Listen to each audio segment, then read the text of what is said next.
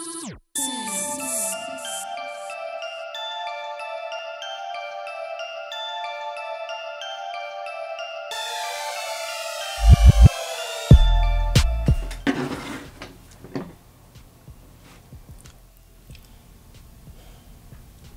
am the lemon in her tea.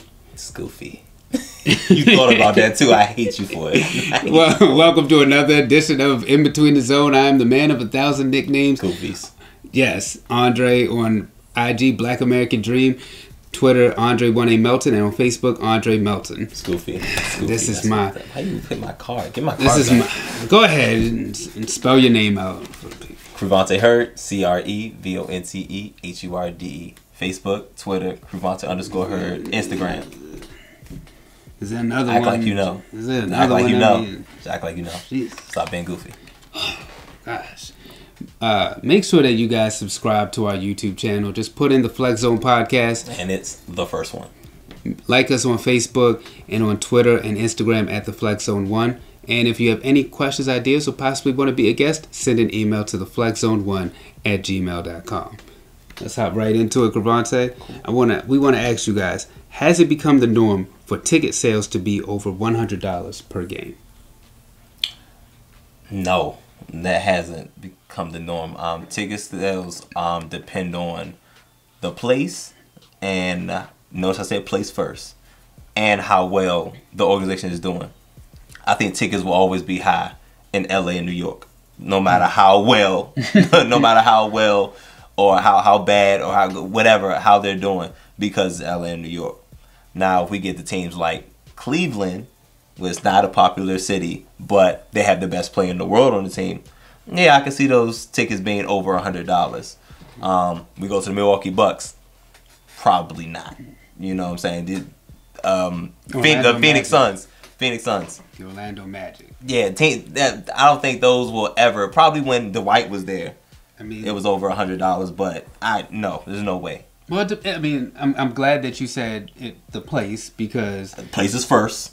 I've been to New York and for a Knicks game, and those floor seats, they are sky high. Couldn't tell. Same thing with the Lakers in the Staples Center. I believe sky high tickets. I can go home to Baltimore and tell you that Orioles games for student night, it used to be $8 when they were losing. When they made that playoff push that season, student night tickets bumped up to $13. Now, to some people, it may not be high, but to a college student, and as me and you have been, that $5 goes a long way. I'm saying. And let's keep it in Baltimore. The Baltimore Ravens. What were their tickets like before they won the Super Bowl? They were very, very cheap. After 2000, what happened? 2000 skyrocketed. Then we had a break. It was inexpensive. 2013. Playoff. Once you get in that playoff push, another perfect example, my boy, the savior, Ben Simmons. There we go. When he arrived in Philadelphia, ladies and gentlemen, those ticket sales, they weren't that high. But then during the playoff push, those ticket sales, what does it mean? What does it mean? This means you're being extremely goofy. Red, stop. Red means stop. You're being extremely goofy. Stop. Do you have a point? I mean, you said stop. You're being goofy. That's what this is. You're being goofy. Stop the goofiness. Nevertheless. Savior. Those Savior? Yes, he is the savior. Those ticket sales were sky high compared to your Wizards playoff tickets. Those tickets in Philadelphia were over $100. Compared to those Wizards tickets, which two of them equaled about $100. So, I mean, Philadelphia was a much better team than the Washington Wizards. We know. And reset, get on my nerves. Yeah, they were a better team, and they had better talent and more star power than us. We had John Wall, and that was just about it. Like, Bradley Beal is still kind of building himself with it. But Ben Simmons, Joel Embiid, yeah, they're pretty up there. I mean, you think about certain teams like the Orlando Magic. We're just throwing out the Cincinnati Reds. I mean, what you threw out the Milwaukee Bucks. The Cleveland Indians had a stretch where it wasn't good. The Chicago Cubs. And now you talk about Yes. getting the World Series and all that. I couldn't imagine what tickets are in Chicago. Too high. But like I said, now how about San Antonio? Nah. It's quiet. It's quiet down there, and But they're always in playoff contention, so those tickets true. probably are on the more expensive side. I don't know. When I think about the region, I don't think so. Because it's San Antonio, Texas. That's not even the lit part of Texas. Houston, I can see that. San Antonio, probably not so much. Because they're fundamentals. A lot of people, we like to see scoring. We like to see offense. We like to see high flying. We like to see alley-oops. San Antonio Spurs don't do any of that. I mean, but when you think about the San Antonio Spurs, you think about a team comparing them to the New England Patriots in football. So, I think their tickets are probably over $100. Probably on average, maybe, but I don't think it would be crazy high like it is in LA or New York. Well, and they win more than them. Well, I'm glad that you actually said LA or New York, because look at baseball, for example, where you have the Mets and the Yankees. You know for a fact. You know them Yankees. And as a Yankees fan, them tickets are high. They are over $100. That's a fact. And these are nosebleeds tickets, over $100. But I mean, the Mets.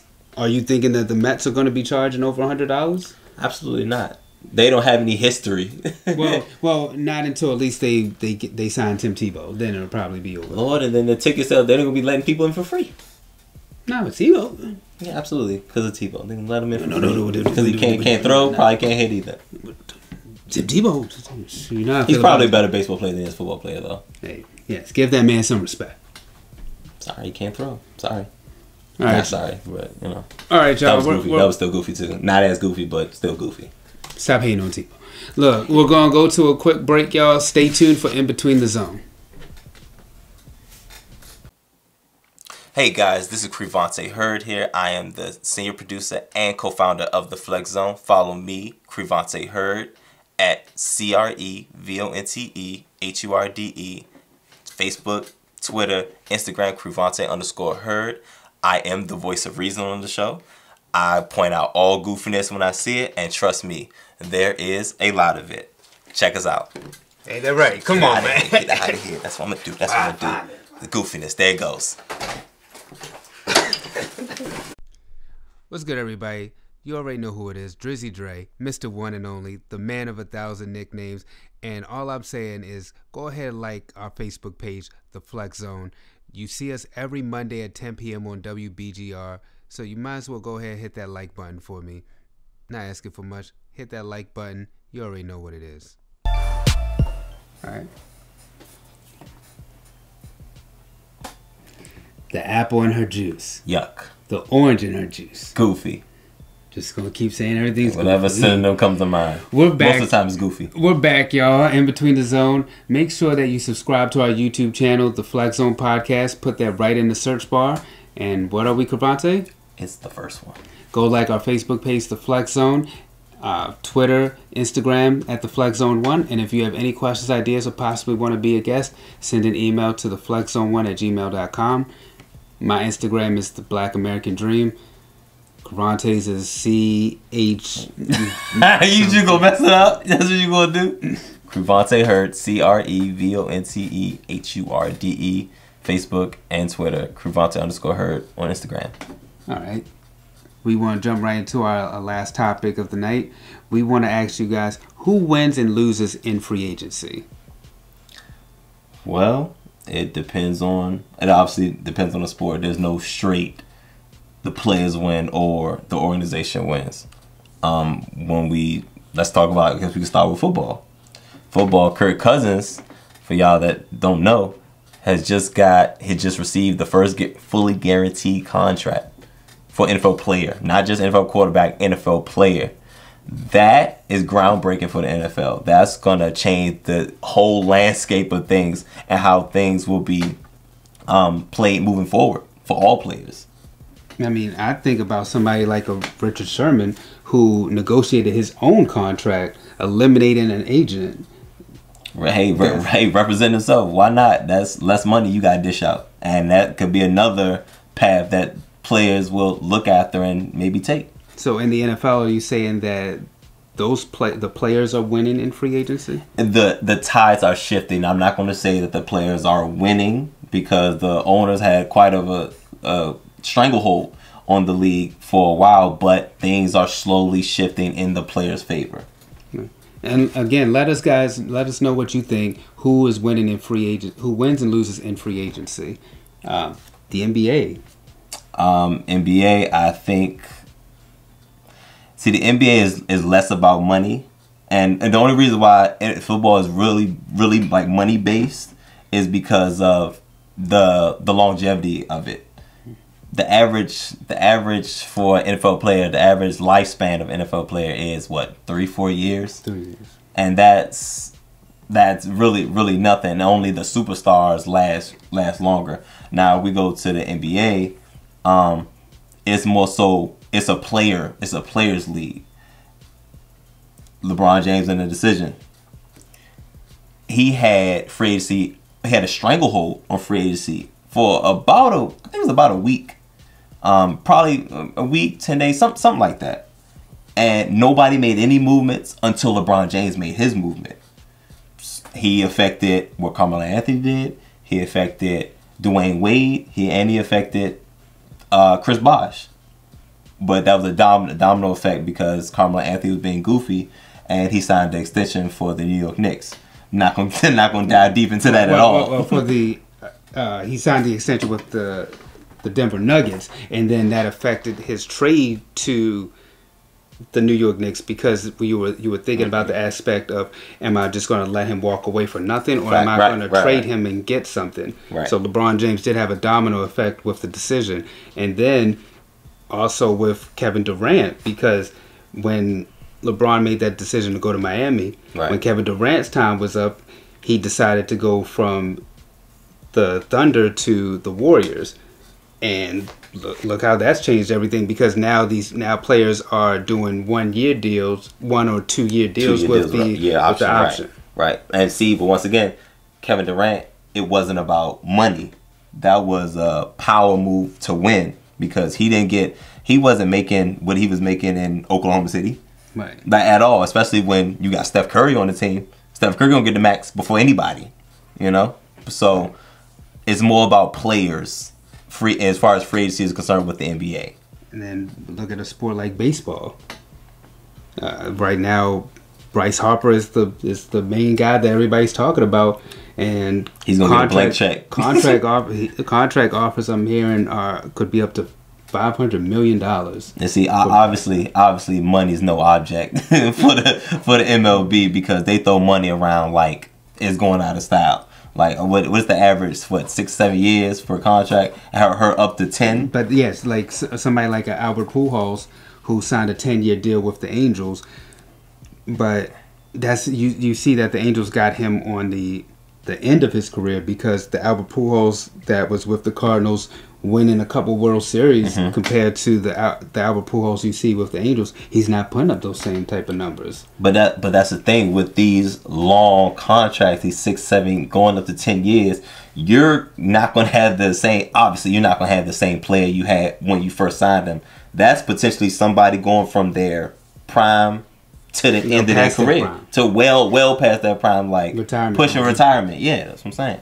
So I mean, the money is there, and I guess the contract is a lot more stable than it is in NFL until recently. I mean, I know you hate this, but look at wrestling. Okay. Wrestling has a free agent process as well. I think about somebody right now like AJ Styles, who went to TNA Wrestling. So wait, can I stop you for a second? Is wrestling not an individual sport? It is an individual sport. So you're telling me that there is a free agency for individuals? Yes. Okay, I'm trying to piece this together. But please, okay, continue. Because it's the same aspect as if a player in one of the sports that we just named was to go to a team. It's the same kind of aspect for an individual signing to a wrestling company. So like I was saying, AJ Styles, for example, who went from TNA, the wrestling company, to New Japan Wrestling. He's the hottest indie wrestler out there. The everybody's goal in wrestling is to make it to the WWE, which he did. And in making it to WWE, there's usually a process that people go through the NXT program before they get to the main roster for WWE, which is what you see on Raw and SmackDown, their main shows. So AJ Styles was able to eclipse that and go straight from the indies in New Japan Wrestling to straight to WWE, and then hit the main roster. I could honestly take it even back further with the WCW versus WWF days. Wow. Okay. Okay. Still foggy, but okay. I had no idea that was a free agency. I thought free agency only dealt with a teams and ownership and things like that. Nah. This is it's a whole deep level with it. It's a whole different goofy level. Okay, I got it. Well. It's not goofy, man. I almost didn't catch. I almost didn't catch that either. It's very goofy. All right, so tell the people one more last time how they can find you. The C to the Izzo. Crevonte Hurd, CREVONCE HURDE. Facebook, Twitter, Crevonte_Hurd on Instagram, and you. I am the Black American Dream on Instagram, Goofy. Andre 1A Melton on Twitter, and Andre Melton on Facebook. But most importantly, y'all, subscribe to our YouTube channel, The Flex Zone. Just put in The Flex Zone Podcast in that search bar. And what are we, Crevonte? The first option. That pops right up. Go ahead and subscribe, like our Facebook page, follow us on Twitter and Instagram at The Flex Zone 1. And if you have any questions, ideas, or possibly want to be a guest, send an email to theflexzone1@gmail.com. In the words of my boy Byron, we gone. Peace.